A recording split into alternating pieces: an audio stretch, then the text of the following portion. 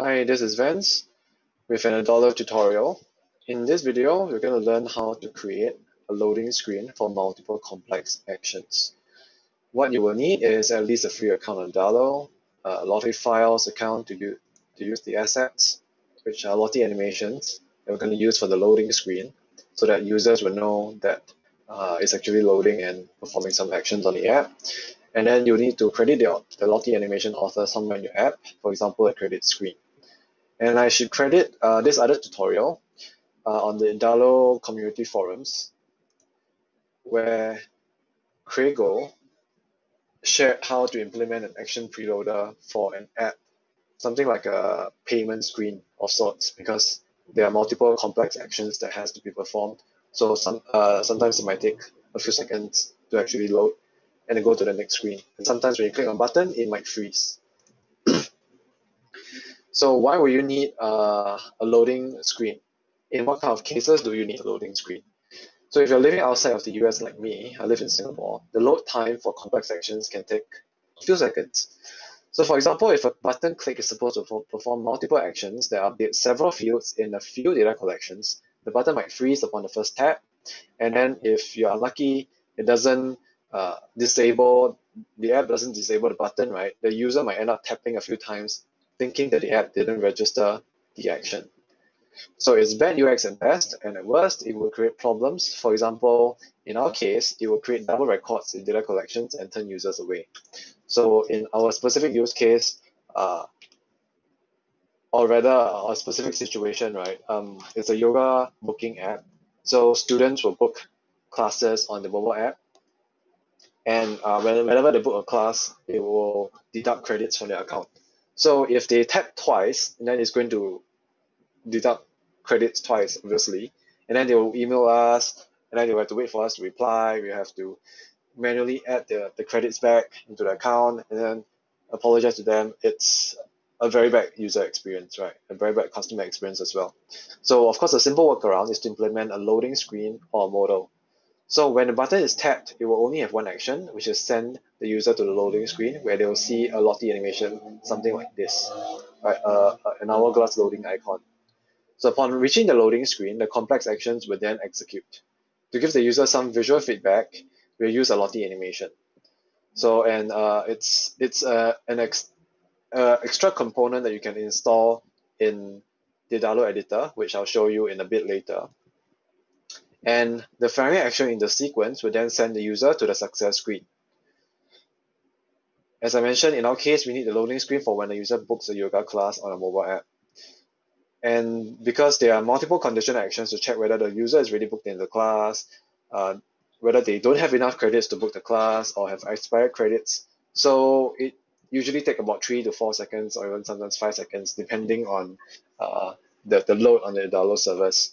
And because of this, as I mentioned just now, we have double booking and of course double reduction of credits. So these are some screenshots of how it appears in the editor if you decide to use the text-based tutorial. And after implementing this loading screen for complex actions on a mobile app, we didn't have any problems with a student getting credits deducted twice just because they pressed the button twice, right? Because in most cases, right, you have all the actions happen on the button, but right now, right, it happens only on the loading screen, which it wouldn't allow the user to interact anything. I mean, it's also, I guess, in some ways intuitive to if you see a loading spinner, right, you wouldn't interact with anything, at least for a few seconds, right? So okay, enough of this talk. We're going to go into the Adalo editor. This is not the actual mobile app, but it's an app that shares the same database as a mobile app, so we have data to play with. And then it's more of a testing ground, as you can see here. So as I mentioned just now, right, when you click on something, like in this case, right, the user is supposed to click on a book button.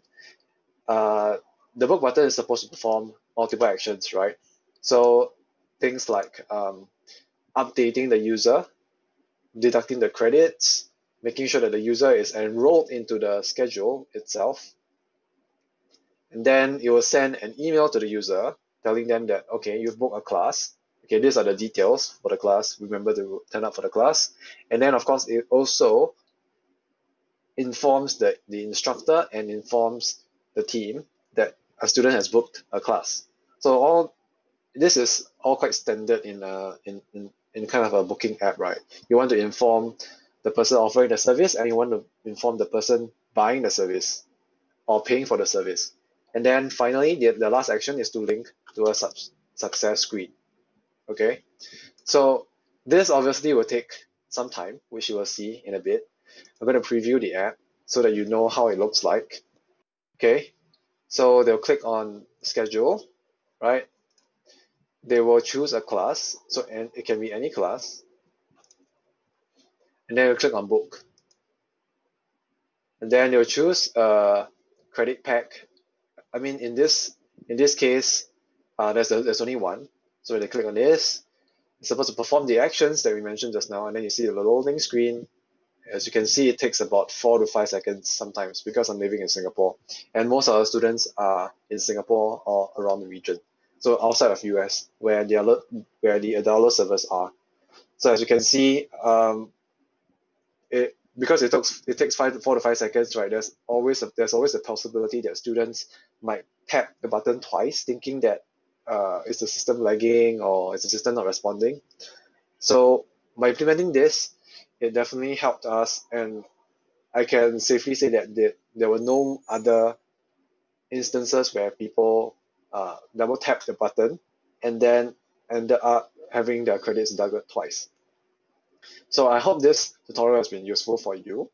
Uh, if you have any questions, you can leave in the comments below. If you have any suggestions for future videos, future tutorials regarding Adalo, right, please let me know also. I'll see how I can help implement it. Help come up with a video tutorial and a text-based tutorial, right, to help you out. And at some point down the road, right, I intend to have all this implemented in a clonable app, which you can clone to your own app, so that you won't have to go through the trouble to implement it yourself if you wish to, at a small fee, of course. And yeah, feel free to leave any comments or anything and share it with anyone that you think will benefit from this. Thank you and see you. Bye bye.